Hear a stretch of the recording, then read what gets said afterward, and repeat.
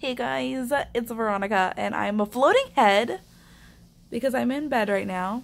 I'm just real cozy. I've got my twinkly lights on, and I wanted to talk to you guys and make a video. I don't really know if anybody even cares about life updates from me, but I thought that I'd be able to like keep up the momentum from June because I posted 5 videos, which is not a lot for some people, but for me that was like an accomplishment. And I thought, oh, July is going to be kick-ass as well. I'm going to get at least 4 videos going, but at this rate probably not, because it's already July the 10th, and I haven't started filming or working on anything. Just for a few reasons. So first of all, July is turning out to be pretty busy. I've been spending a lot of time with my boyfriend. My friends, one of my friends had a birthday last weekend, and another one's having a birthday party in 2 weekends. And during the week, I've been going to the dentist like a lot because I haven't been to the dentist in years. So it was really high time, and they were going to town on my teeth for about 2 weeks. And I'm not trying to film with like a numb half of my mouth. So yeah, I just haven't been doing anything YouTube related for past week and a half. And on top of all of those other reasons, which I think are like valid reasons, I'm like really upset. I'm so upset. If you haven't been watching my channel for a while, or if this is your first video, first of all, hi, I'm Veronica. This is a great way to meet me. I am beautiful right now. Usually I make videos about bullet journaling. I talk about my life in South Korea. That's not that spectacular, but sometimes I do vlog certain things, and I like to vlog when I travel and whatnot. And I also occasionally will talk about K-pop, and if any of that stuff interests you, I recommend you subscribe. But among those interests in K-pop, the thing that has kept me going, staying interested in K-pop for as long as I have been, is my favorite group of all time, b1a4.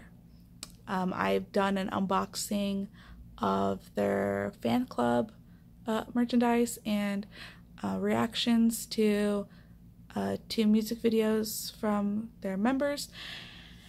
And yeah, if you watch me for any amount of time, you know that I'm a big b1a4 fan, and I have been for years, and I used to say that I always would be, until June 30th, I think it was, they announced that 2 members, Jin Young, the leader and composer and producer of all of their songs, and Baro, the lead rapper, were not going to re-sign their contracts with the entertainment agency that they're under, which means, even though they didn't announce it in this way, they're like, b1a4 is over. Oh, there's a fly. Basically, it feels like, from the outsider's perspective, not knowing the inner workings of the company and their dealings and their contracts and whatever, it feels like, yeah, b1a4 is kind of over. Like, I feel like it would probably be very tricky for them to make any music together when 2 of their members are not under the contract. So like, I don't know who has the rights to the name b1a4, and how would they like divide the earnings and stuff like that. I don't know, it just seems like it would be complicated, and usually for other groups it just like doesn't go well when this kind of thing happens for like the future of the group. So yeah, I'm feeling very pessimistic about it, and at first I was trying to be like positive and like grateful, which I am. It's not like everything's been erased. You know, I had a really good time being a fan of b1a4, as weird as that sounds to someone who's not like into, if you're not involved in any K-pop fandoms, that might sound like a really strange thing to say. But yeah, I did have a really good time being their fan. Like, I enjoyed all of their music. I enjoyed all of their personalities, getting to know them. I felt very like connected to them as a group and who they were as people. And I know you can never believe 100% what you see from idols because it is a crafted like persona that they have to portray to the world. But I don't know. I trusted b1a4. I thought they were really genuine, very cute, and their music always put me in a good mood, made me really happy. And in being their fan, I got to meet a lot of people. Like I made friends that I made online and that I ended up meeting in real life as well. I got to see them perform live 1, 2, 3, 4 times. That's a lot for some people. Like, not everyone has the opportunity or the means to go see someone in concert like that, so I'm pretty lucky in that way. And I even did high touch, so like I got to meet them and hold their hands and stuff, which was really cool. I got to give them a gift in person. I got to be in their fan club officially. And yeah, I don't know. It was a good time. But while all of that is like nice and dandy, I also feel kind of like hurt. And it's probably really dramatic to say betrayed. But I do a little bit. Like a Korean fan pointed out, I think it was on Twitter, like their last album and performances that they came out with were all Japanese releases, and they performed in Japan and like were promoting in Japan. And it's like, I think it would have been nicer if they had come back to Korea, put out, if they knew, I mean, there's no way they didn't know that this was going to happen. Like, they know when their contract's up. They could have planned it better to like have a goodbye show or have a goodbye single, like, you know how 21 did it was literally called Goodbye. Like, they could have done something like that if they knew it was going to end this way. And I know that they like extended their contract by 2 months in order to keep like negotiating or whatever. I don't know, maybe I'm expecting too much. But I kind of agree with what the Korean fan was saying about how it would have been a little bit nicer to your Korean fans who have been with you from the very beginning. I'm not a Korean fan, but I can empathize anyways. And what am I saying?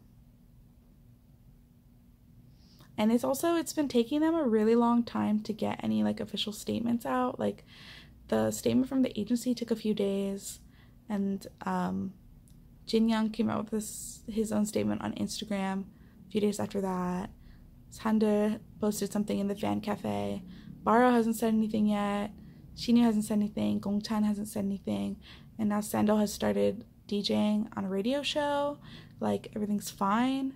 I just feel like all the fans are like upset right now, and nobody's saying anything. I just feel like it's like a little bit rude. Not rude, just like, I don't know.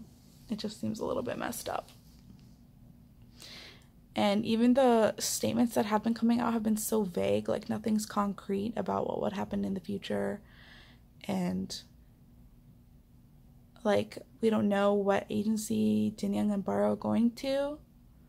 If they're going together, if they're going to different places. And are they going to try to make music on their own, or are they only going to focus on acting from now on? They're not musicians anymore. I don't know.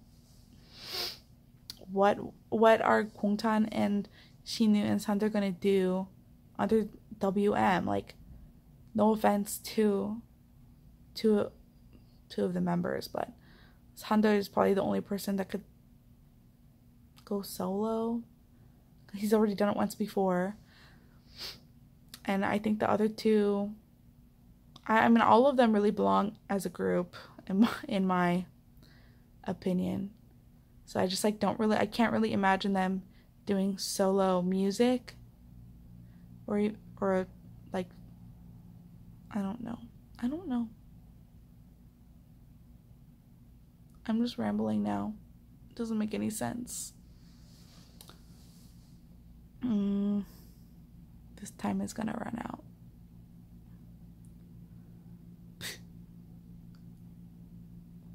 Oh. I thought I was going to run out of time. My phone usually stops after 10 minutes of recording. So that was awkward. Yeah, I'm not going to edit this, I think. I'll just put it up and show you my natural self. But yeah, that's how I feel. I had a dream last night that I met b1a4, and I was like mad at them. And I think I am just like mad. Am I going through the stages of grief? Is that what it is? I don't know, I just want them to say something officially, concretely about the future.